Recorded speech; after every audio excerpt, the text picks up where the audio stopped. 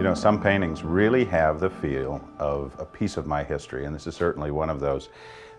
About 10 years ago, I started a series of paintings entitled the Christmas Cottage series. You know, each painting in the Christmas Cottage series is really an attempt by me as an artist to identify what Christmas means, not just as a holiday, but as a time of family celebration, a symbol of family unity and love. Last year's painting, the one immediately before this one, was entitled A Holiday Gathering, and that piece really celebrated the activity of Christmas. Christmas as a busy season full of celebration and full of family gatherings. Whereas this painting, Evening Glow, I wanted to create a more intimate setting, something a little more restful, more tranquil, more of that sense of humankind as a participant in nature, gathered together in the glow of evening as we see the stillness of a winter pond and the quiet of a little brook that goes beside our cabin as we come in for the evening to rest. When I start a Christmas piece, I always think of what it would be like to be inside that setting. Here's a cabin with the windows all aglow. Inside this little cabin, there would be a sense of love and tranquility as the family gathered together, and yet outside you see that same sense of tranquility. So it's kind of a harmony between what's outside and what's inside. That's what excited me about this subject.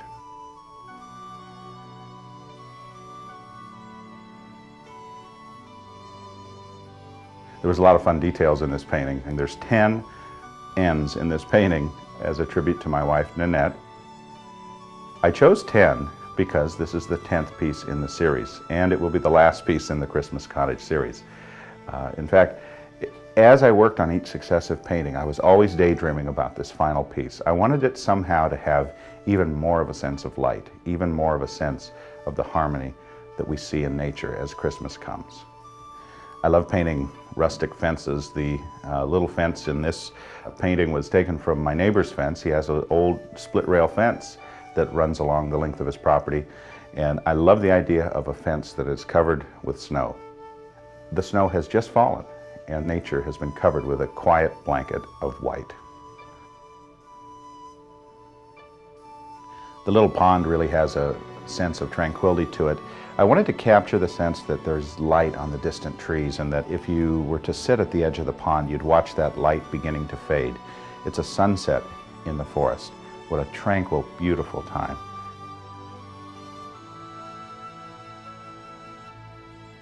The little stream that flows from the pond has a sense of activity as the water just gently flows over the stones. You see the light reflecting on the foamy bubbles that gather at the edge of each stone. And again, that suggests the glow that comes from the cabin. The light from the cabin glows in such an extraordinary manner. I love the idea that it almost is a supernatural sense of light, a symbolic use of light to suggest the love that is within the cabin. And there's a trail that leads up, perhaps where footsteps have come and gone, friends and neighbors, family, people who would come and gather in the cabin on this cold evening. I couldn't resist putting our light post out there in front of the cabin. It suggests welcome, and I hope this painting, for everyone who sees it, will feel that sense of welcome, that they will want to enter into that little cabin by the lake. This has been an incredible sense of fulfillment for me. 10 pieces which celebrate the spirit of Christmas. Now, of course, as a Christian, I believe in the spirit of Christmas to be more than just a time to gather together and share gifts.